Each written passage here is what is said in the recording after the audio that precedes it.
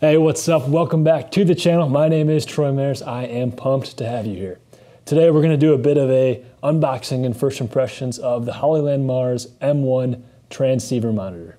Let's get into it. Let's go ahead and get this monitor opened up.